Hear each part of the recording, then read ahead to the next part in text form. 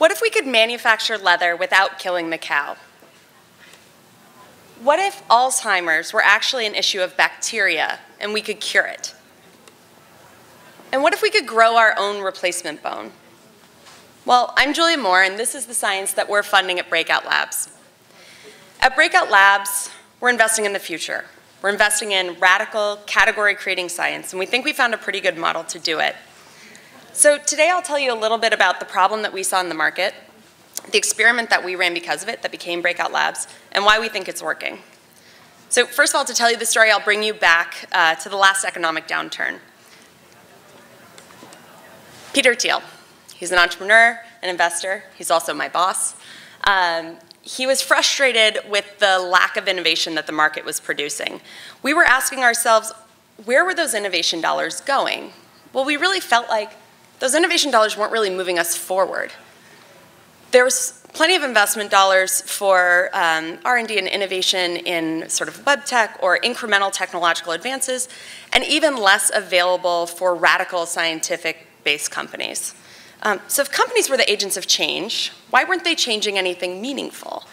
Well, it was because the model was harder for radical science or science-based companies at all. There was funding available for projects that were in academic labs, and there was funding available for companies that were further along that have kind of de-risked their stories with partners or investors.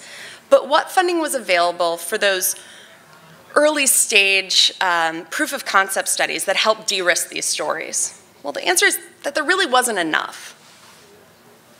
So we designed our own experiment. What if we use philanthropic dollars to invest in companies? What if we use low-risk capital to take on the risk that the market wouldn't? And what if we supported these companies as much as possible to help them get to the other side of that funding gap? Well, that's exactly how we designed Breakout Labs, to do just that. At Breakout Labs, we are a seed-stage philanthropic fund in Peter Thiel's foundation. We invest $350,000 against very specific milestones into radical early-stage companies. We invest across the advanced sciences, but we have a focus on the intersection of technology and biology. We also write these checks as grants, but if the company is successful, that grant converts into equity. We also support these companies as much as we can, helping them get the most out of every dollar and every day that they're in those early stages. So what type of companies do we fund at Breakout Labs? Well, it's a really specific type of company, and first is that idea of a radical science company, as I kind of mentioned, and we really asked the question during diligence, if it works, does it matter? And we use a network of academic scientists to do our scientific diligence at scale. We also only fund companies. That's really important because there are a lot of research projects out there. We really believe that companies are the agents of change, and that's how we're going to get these radical scientific advances out of the lab and into the economy. We also only fund full-time founders. We believe that these entrepreneurs need to be betting their career on this company. We're betting on them, so we think that's the only way it works. And lastly, we fund this sort of idea of catalytic data sets, but again, that proof of concept study. Some data that actually tells the story to the market that this is less risky, and so that funders and partners can follow us on. And what does it mean to support these companies? Well, we like to join your team. We take a board observer seat and we get our companies that are pretty early stage to adopt board meetings and reporting probably earlier than they would otherwise. We practice tough love. We often tell our companies what they really don't want to hear, but they need to, often over a beer or a glass of wine. And we leverage our network. We get them access to the right investors, the right partners, the right resource providers, and even the right media at the right times. So now, almost 4 years later, we're just going into our 4th year now, is our experiment working? Well, the early data suggests that it is. Are we any closer to manufacturing leather without killing the cow? Well, yes, we are. In 2012, we funded Modern Meadow and Andrus Forecast. In 2014, they raised a Series A. And just last year, they moved into a 20,000 square foot pilot production facility in Brooklyn's Biobat, and they secured a 15-year veteran out of DuPont as their CTO. They're currently raising their Series B in preparation for their commercial launch. Are we closer to a cure for Alzheimer's? Yes, We are. In 2014, we funded Cortexime and Casey Lynch at a time when no one in the pharma world would engage them due to their controversial theory on the root cause of Alzheimer's. But not even a couple years later, with some data that we funded, they were able to raise a Series A with 2 of those large pharmas that closed in January. Are we closer to growing our own replacement bone? Yes. We are. In 2014, we funded Epibone and Nina Tandon specifically to prove that they could grow anatomically precise replacement cheekbones in 12 pigs. So now the pig study is coming to a close. The data looks great. Those pigs look fabulous with their new cheekbones, and they now have a data set that they can go out and raise their Series A funding with.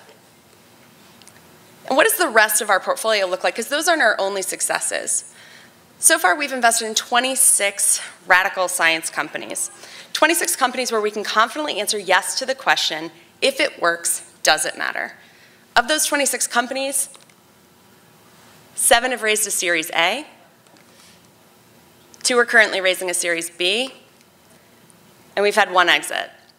Overall, we've attracted $65 million of follow-on funding for our $9 million of investment so far just in a few years.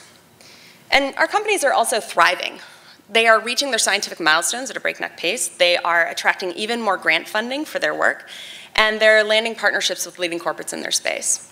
So what did we learn from this experiment? What worked and what didn't? So here are some of the takeaways from those first few years, or these first few years so far.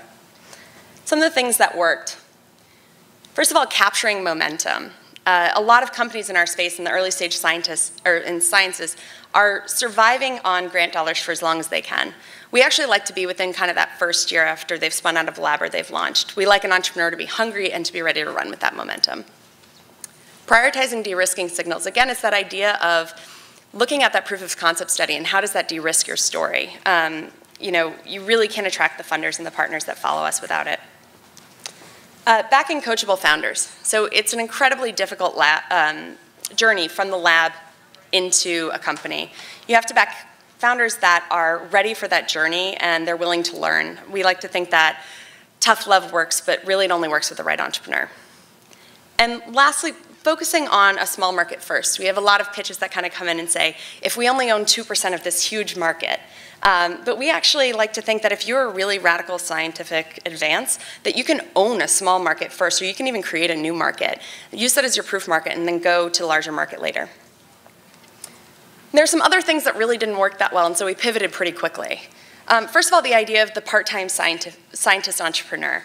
You can't have 1 foot in the lab, in a university lab, right, and 1 foot in a company. The company almost never wins. And just writing a check.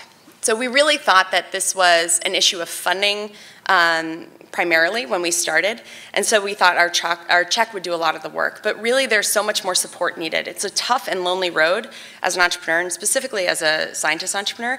You need as much support from us and from each other to really make it through that funding gap. And lastly, waiting to figure out who that customer is. I think a lot of our, especially scientist entrepreneurs, are so focused on scaling that science outside of the lab that they think about the customer as someone that they can engage down the line.